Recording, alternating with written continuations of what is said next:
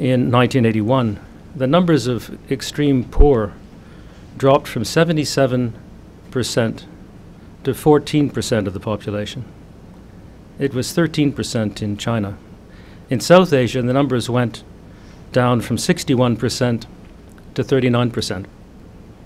And in Latin America, which started at a much lower number, 14%, the number of absolutely poor is more than halved to about 6% of the region's population. Even Africa budged, but not very much, to just under half the population, 47%, compared with 51% 30 years before. China and India are the most spectacular cases, but other countries have done well too, particularly Vietnam, Brazil, Peru in the last 10 years, and Chile, where poverty is at about the same level as in the United States. Good as these numbers sound, they have to be put into perspective. While the number of people living on less than $1.25 a day has dropped, the number of those living on less than $2 a day hasn't moved in 30 years. They are, sorry, proportion, not number. They are 2.5 billion, or 43% of the population in the developing world.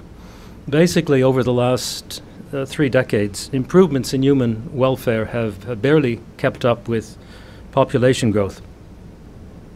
And surprisingly, after all these years of promoting and analyzing development in the world, there's no consensus on what it takes to promote economic growth or development. A stable economic environment is clearly essential: low inflation, reasonable interest rates, predictable rules, and so on. Political stability is also important, but there's some debate, even controversy, about how much is desirable. But as we go wiser, we can overlook the obvious. The former U.S. Treasury Secretary and president of Harvard, Larry Summers, a brilliant man, famous for making unfortunate statements, issued a policy paper at the World Bank when he was the chief economist, suggesting that the most effective contribution to development was to teach girls.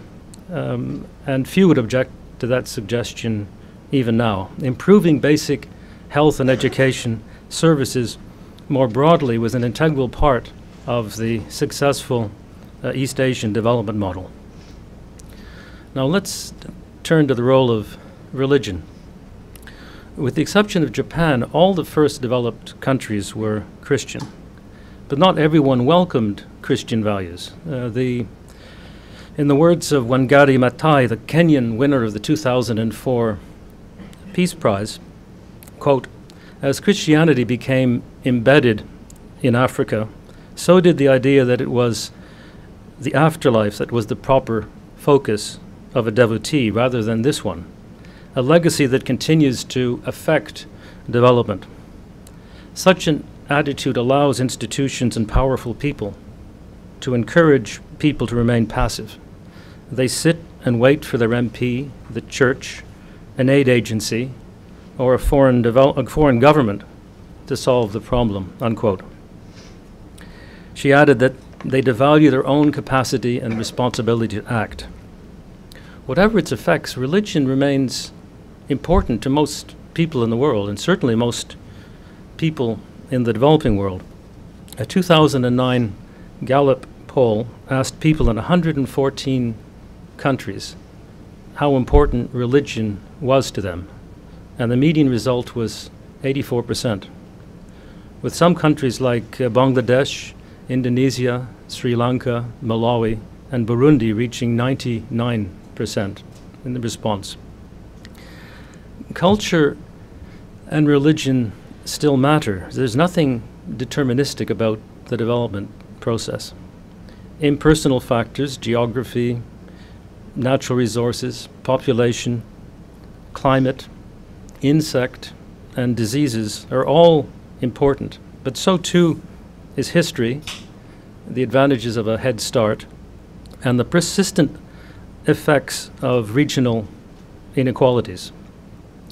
Singapore and Mauritius, two islands with very few inherent advantages, have exceeded the hopes that any reasonable person would have had for them back in the 1950s.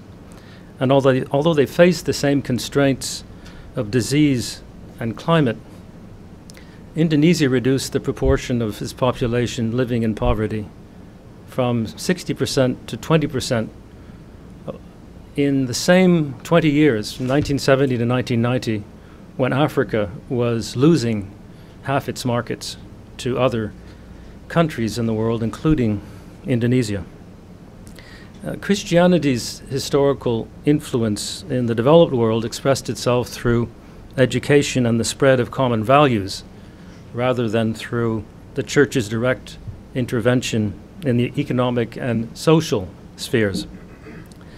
The ideas that Christians even had a social mission arose rather late in the 19th century as missionaries were fanning out into tropical countries and running up against inequalities and hardships that begged for solutions. And as modern technology, including medicine, opened up new possibilities for improving the lives of the poor, the pitch of Christian activism became that much more pronounced. Now, what's special about Catholicism? In contrast to some Protestant confessions that stress individual salvation, Catholic tradition emphasizes the importance of collective well-being. Like the Southern Africa principle of Ubuntu, which is that people are people because of other human beings, the Catholic notion of the dignity of the human person is rooted in relations with others. Unlike Martin Luther, who believed strongly in the separation of the spiritual and secular kingdoms, or the Orthodox, who see the world as irreparably broken, the Catholic Church believes in the possibility of creating some semblance of the kingdom of God on earth. And this is not to suggest that Protestants are all pessimistic or that they have not been interested in serving others, but the importance of social action and an essential optimism about the world have been at the heart of modern Roman Catholicism.